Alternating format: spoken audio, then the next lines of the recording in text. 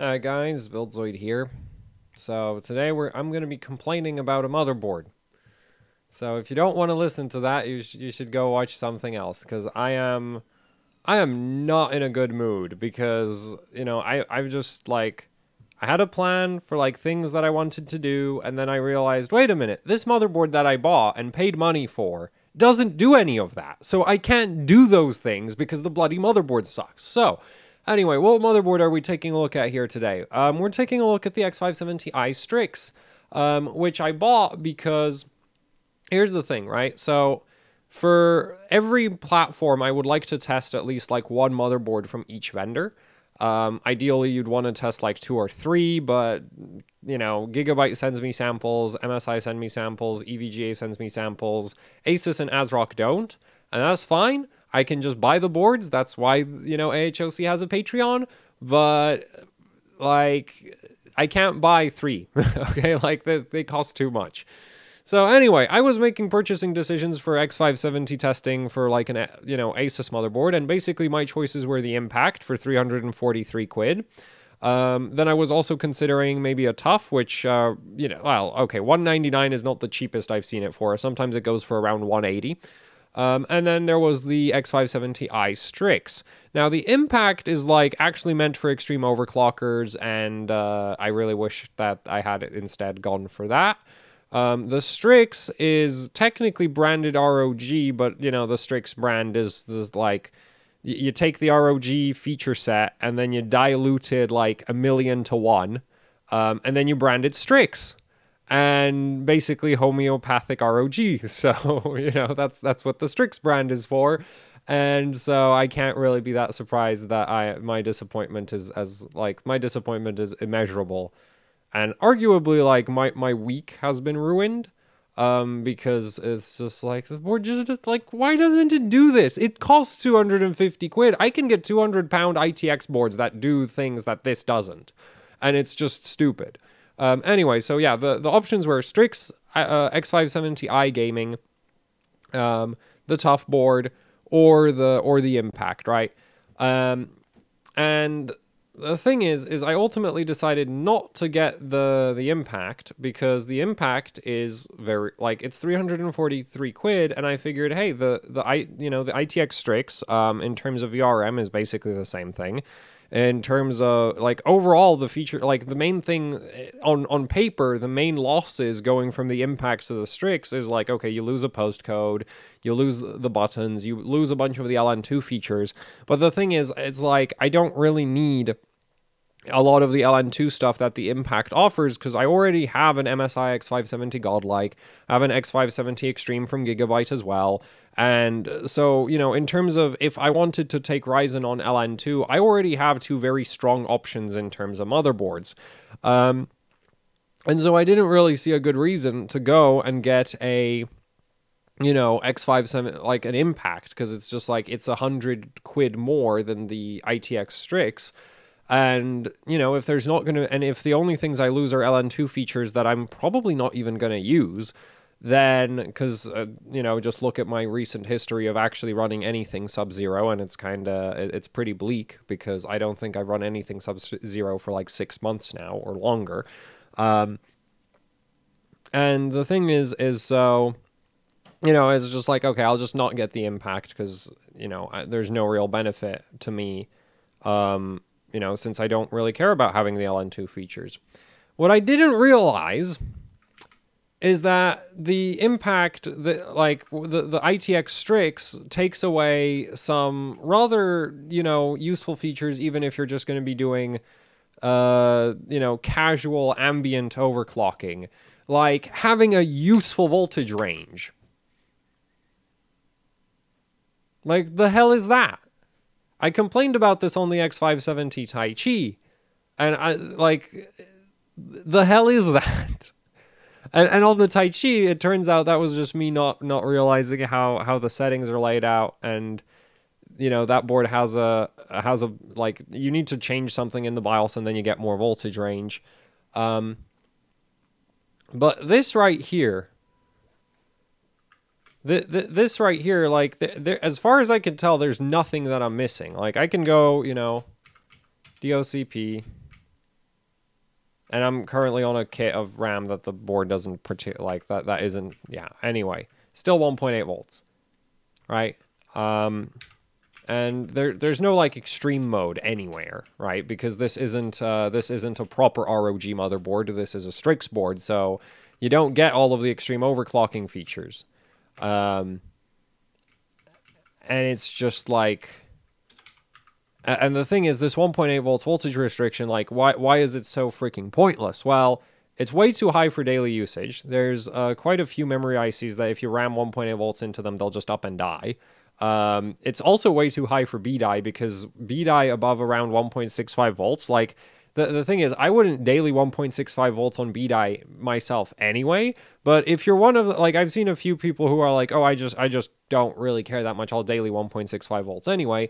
But even if you're one of those people who's gonna daily like a relatively high relatively high voltage like 1.65 volts, the thing is, 1.8 volts is so high that you need to enable max-mem, as in you can't actually use all of the memory you have installed because it's too unstable if you don't have max-mem turned on. So 1.8 volts is just like this, like, you can't actually competitively bench on this, because a lot of B-die, if you're going for, you know, competitive benching, it scales up to 2 volts, or even 2.1, or actually, I've seen some people, like, some screenshots of kits running, like, 2.15 volts, where it's just like, okay, those are ridiculous.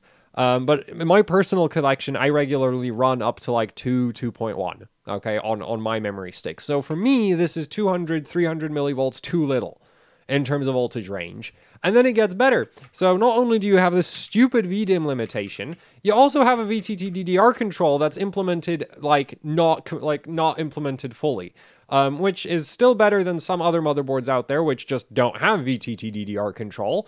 But the thing is, like, the part of VTT DDR control that ASUS actually decided to implement is the useless part. So if you punch in 0.1, or, you know, well, yeah, like 0.6, it goes up to 0.9. Why? Because ASUS decided that, well, for people who don't know how VTT DDR works, so VTT DDR is the termination voltage for your memory sticks. It's supposed to be half your VDIM, okay? By spec, it's supposed to be half your VDIM. So if you have 1.5 volts VDIM, it's supposed to be 0.75. If it's, you know, if you have 1.2, it's supposed to be 0.6. You can see that the board automatically sets it correctly for you. So that's just fine. But in a lot of cases, with a lot of memory kits, you'll find that you actually need to lower it below that specification to maintain stability. This is especially true if you're going into high voltages, like 2 volts on the VDIM. With certain B-die kits. Now, the thing is, ASUS implemented the VTT DDR control where you can't lower it. You can raise it, which, in my experience, has never done anything for stability ever, and you can set it to half VDIM, but you can't lower it below half VDIM. And it's just like, are you kidding me? Like, this is a 250-pound ITX motherboard. It has ROG branding on it. I thought ROG was like the overclocking division of ASUS. What the hell is this? Like, I can get a 200-pound ITX board from Gigabyte that has both, like, has more VDIM range and has a proper VTT DDR control, I think. I've not messed with that board in a while, but I don't remember having, like, a VTT DDR voltage range issue with that motherboard. So why is it that I can spend 50 quid more and get voltage control that, you know, I would expect from sub $200 sub $200 motherboards? Like, I should have just gone and bought the bloody tough, right? Because, you know, my logic behind buying the Strix was like, oh, I'm not going to do any extreme overclocking, but I did want to do some, you know, I wanted to see, like, if this thing would be good for, like, you know, testing out high memory clock speeds, that kind of thing, just doing silly things with RAM. And it's just like, no, you can't do silly things with RAM on this because it doesn't have the full voltage controls, right? Like, come on. So I should have just bought the bloody tough and saved myself the trouble. Like, another, you know, I could have saved even more money. I could have, because, you know, it's like, oh, if you're not buying the Impact, you're not going to get the full feature set. I could have just bought the tough then, right? If I wanted to show off daily settings, I should have just bought the bloody tough. So, yeah, I'm really, really disappointed with this. Because I was hoping this would just be like a cheaper alternative to the Impact, right? But it's not. It's not an alternative to the Impact at all because you don't have the voltages.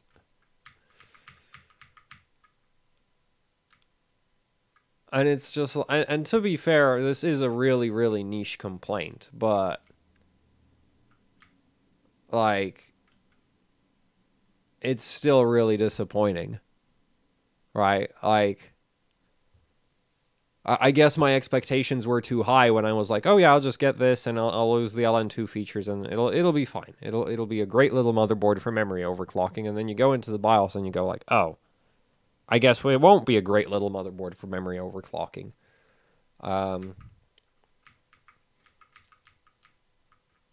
So, yeah. Now, the thing is, I do plan to do, like, I still want to do, like, oscilloscope measurements of, like, X570 motherboards, and for that, I will be soldering, you know, like, hook up, like, connection points to the motherboards. So, since I'm already going to be, like, completely destroying the warranty anyway, I'm just like, well, I could fix this. You know, I mean, I have an X299 Micro 2 from EVGA where I ran into exactly this, where it's just like, oh, you can't set more than 1.8 volts and you can't set more than, and actually that board doesn't have VTT DDR control at all. So I was just like, oh, screw it. I'll just add that functionality myself. So I guess I can do this for this board as well. And it's not really that, like, it's not stopping me, but like, I'm still really disappointed, right? Like, I really wasn't expecting that I'd have to fix the freaking voltage range on a 250-pound ROG branded motherboard. Like, again, then it's a Strix board, so, you know, what can I expect? Homeopathic ROG boards where it's just like, they have the name, and that's about it. But they might have been developed in the same room as the actual ROG motherboards. Actually, that's probably exactly the case. But like, why isn't there more voltage range? And then the VTT DDR, I would not be surprised if this was actually like a physical restriction. Like the VDIM, I wouldn't be surprised if that's just like a software limit where that's just locked down from the BIOS side. But the VTT DDR, like, I wouldn't be surprised if the regulator they're using for the VTT DDR is literally not, like, there's no way to get it to go negative, like, to go below half, which is just stupid. Again, you know, there's definitely, like, it shouldn't be that hard to modify the motherboard to take care of that, but it's annoying. It's really, really annoying. So, yeah, anyway, that's it for this video. This was a useless waste of time, wasn't it? Anyway, thanks to, you know, the patrons for funding the purchase of the board. Even though, honestly,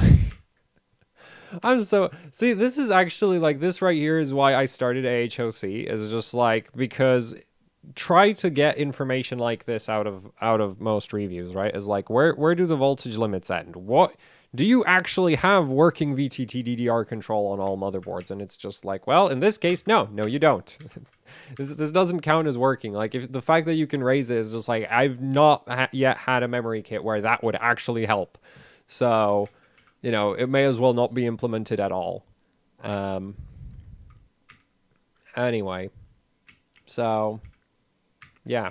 On the other hand, they did, you know, what I do love is, like, this is an ROG motherboard, so it has this silly socket sense, die sense switch, where it's just like, that's an actual physical extra component that, like, cost money that they added onto the board.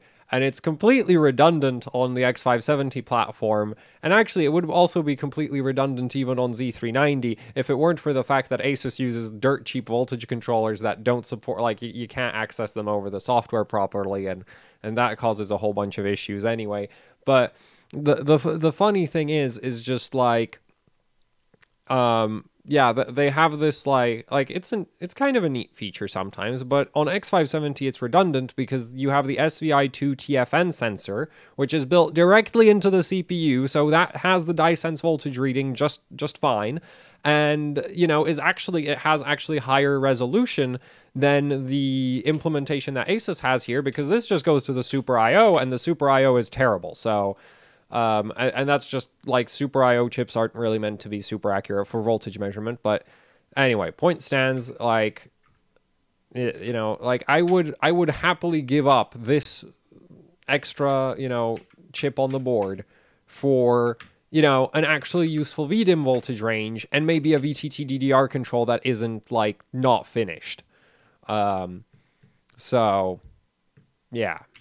Anyway, that's it for this video. Like, that's all I wanted to say, because at this point, all I'm really going to do with this motherboard is I'm probably going to do, like, BIOS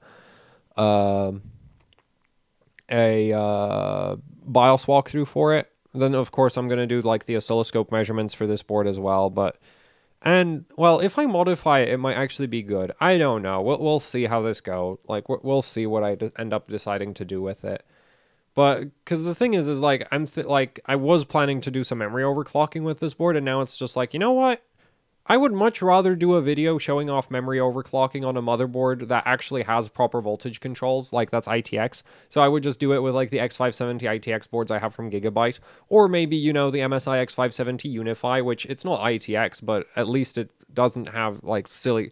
Like, that's still a really cool board, and I don't think I've really done anything with mine yet, so... Yeah, anyway, that's sort of it, you know. Yeah, my expectations were far too high. My disappointment now is immeasurable, and well, I get, like, I guess I'll just modify the board for useful voltage ranges. Oh well, anyway, that's it. Thanks for watching. Thank you, patrons, for funding the board. If you'd like to like, share, subscribe. Oh yeah, there's also, like, join the notification squad. If you'd like to support what I do here with actually hardcore overclocking, I have a Patreon. You know, as I've mentioned several times, there's a link to that down in the description below. There's also the AHOC Teespring store where you can pick up shirts, stickers, posters, you know, that kind of thing.